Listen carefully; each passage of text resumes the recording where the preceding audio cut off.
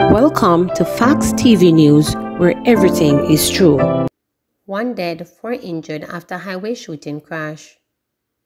A man is dead and 4 people are hospitalized following a vehicular collision and shooting on the North-South Highway on Sunday. Reports are that about 5:40 p.m., 5 persons were traveling in a Nissan Sylphy motor car from an event in St. Anne. When on reaching a section of Ocho Rios, they were intercepted by 3 vehicles whose occupants opened gunfire on them before escaping in the area. The driver, who sustained injuries, drove off in search of medical attention and lost control of the vehicle, which crashed into a ravine in the vicinity of Caymanas Gardens in St. Catherine. The police were contacted, and the occupants of the car were assisted to hospital where they were admitted. A man known only as Dada of Greenwich Farm, Kingston 13 address succumbed to his injuries. The Portmore police are investigating. Tax offices to close early tomorrow. Tax offices island-wide will be closed early tomorrow afternoon. Tax Administration Jamaica TAG says the closure, which begins at 2 p.m. on February 21, is to facilitate a general staff meeting. The meeting will involve team members of all tax offices and business locations on that day. Tax offices will remain closed on Wednesday for the public holiday. Normal operations will resume on Thursday. 16-year-old shot at friend's home in Westmoreland. A Westmoreland teen was shot and injured after accompanying his friend to his house at a farm district in the parish on Sunday afternoon.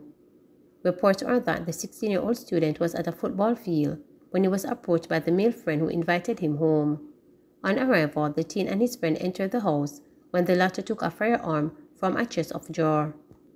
Police report that the friend allegedly then removed the magazine and thereafter pointed the firearm at the now injured teen and shot him. The injured teen ran from the house and raised an alarm. He was subsequently rushed to the Savannah Public General Hospital by residents, where he was treated and admitted for gunshot wounds to the region of his left knee. Investigations are ongoing. Welder shot dead in St. Catherine home invasion. A 42-year-old welder was shot dead during a brazen attack by gunmen at his home in Queer Hill in Spanish Town, St. Catherine on Monday morning. He has been identified as Damien Simmet, otherwise called Kemar, a resident of Sunrise Avenue in Queer Hill. Police have not yet established a motive for the attack. Information reaching reporter is that shortly before midday, Simmet was at home when he was pounced upon by gunmen who opened fire, hitting him all over the body. The men then fled the scene on foot. The police were summoned, and when they arrived, saw the now deceased suffering from what appeared to be gunshot wounds all over his body. He was assisted to the Spanish Town Hospital where he was pronounced dead. The police, upon processing the crime scene, retrieved 7 9mm spent casing. Second Grand Bahia worker killed near hotel identified. The employee of the Grand Bahia Principal Hotel in Runaway Bay, St. Anne, was killed in a hit and run in the vicinity of the hotel this morning, has been identified. He is 40-year-old bartender Franz Johnson of Farm Heights, Montego Bay, St. James. Police reports are that the incident happened around 8:20 a.m. Information reaching reporter is that Johnson was walking along the side of the road towards the hotel when he was hit by a Great Toyota Allion. He was taken to hospital where he was pronounced dead. Johnson is the second employee of the hotel to pass away in the same vicinity in the last 3 days. On Saturday, 25-year-old Chef Omin Brown of San Maria Drive Hopewell District in St. Anne died from injuries he sustained from a crash in the same vicinity. The manager for external relations at the Grand Bahia Principal Hotel, Fabian Brown, said both incidents are beyond unfortunate. So we have had 2 very unfortunate situations. To say it is unfortunate is really an understatement. On the weekend, we had a motor vehicle accident in the vicinity of the hotel, and this morning, unfortunately, we had another accident. This one was a hit and run, but in both cases, members of the staff were involved. Naturally, you would appreciate the gloom and the challenge and the stress that has overcome the entire team that we have. They are doing their best right now to weather the storm, as it were, he said. Brown underscored that counseling is taking place, while the families of the employees have also been contacted. Our Human Resource Department is working assiduously in terms of counseling and support to assist in very challenging and trying times. You would appreciate that to have any of your colleagues being impacted is in itself a challenge, let alone a situation where you understand that there is a fatality involved, he noted. 6 years of grief. It has been 6 years since a partially decomposed body of 15-year-old Shanika Gray was found in bushes in the urban community in the parish of St. James. And while the girl's name has become a distant memory in the minds of many, her family is still filled with grief, as one of the suspected perpetrators of this heinous crime has not yet been brought to justice, said Shanika's aunt, Nikita Gray. The body of the young girl was found by a search party of family and friends on February 1, 2017, 3 days after she was reported missing. She had multiple stab wounds to the chest. Shanika was last seen after attending the funeral of a former Greenpond High School student in Lottery, St. James. She was a grade 10 student at the same secondary school. In the days following the discovery of the girl's body, then 23-year-old Maria Morrison of Bomber District, Hanover, and 31-year-old Gregory Roberts, a taxi driver of Marrington, St. James, were arrested and charged following interviews with the police. However, Nikita told reporters that the family has not received any form of closure as the court case is still ongoing 6 years later.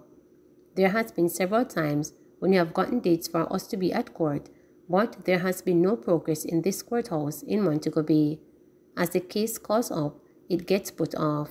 For the past 6 years, that is what it has been like, the girl's aunt explained. She continued, as a family, you feel as if you don't have much input when you are in the courthouse, but the accused can say what they want to say the entire time. It feels as if the system is on the victim's side. Whenever we go there, it seems that the justice system is more for the defendant. The men were expected to stand trial in the St. James Circuit Court in November 2018, but the case was put off due to lack of jurors. At that time, an application was made for the trial to be held outside of St. James, as Robert cited concerns for his safety, but that application was denied. Since then, Marsa has pleaded guilty to the role in the murder of the schoolgirl and was reportedly sentenced to 15 years in prison. However, Roberts is expected to return to court in March. In the meantime, Nikita told reporters that the grief process has not been easy for the family.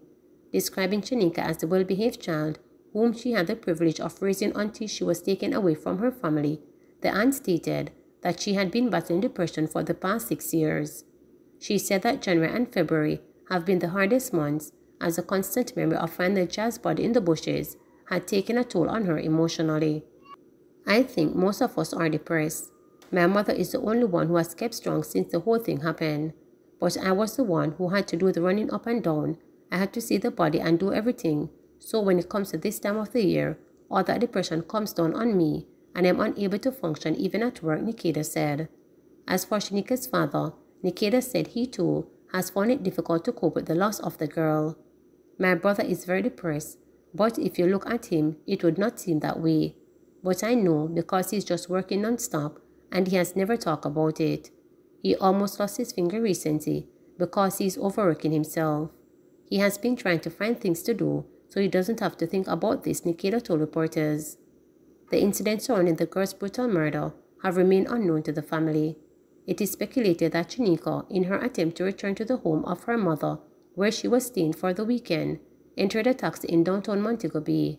The child's body was found a few miles away. Nikita said that her family had still not come to grips with the reality that the girl whom they cherished and protected had met a brutal murder on one of the few days that she took public transportation. We cry all the time. We can't do anything without thinking about her. She wasn't a child who just let go on the road. We took her to school and we pick her up back. There were 2 days in the week when her daddy couldn't pick her up and we arranged for a taxi to take her, she said. The girl's aunt added before her voice cracked, so when all of this happened, we were wondering how could this be possible. We are still not even sure. Shanika's mother has also been struggling with the child's murder, Nikita told reporters. The mother is depressed as well. During the time that it happened, she could not continue working or stay at the house. She was there alone and the constant reminder was too much, so she went to Florida and did not come back. I talk to her at least once a month and every time we talk, the emotions are a lot to handle, she said. Please remember to subscribe, like, share, and click the notification bell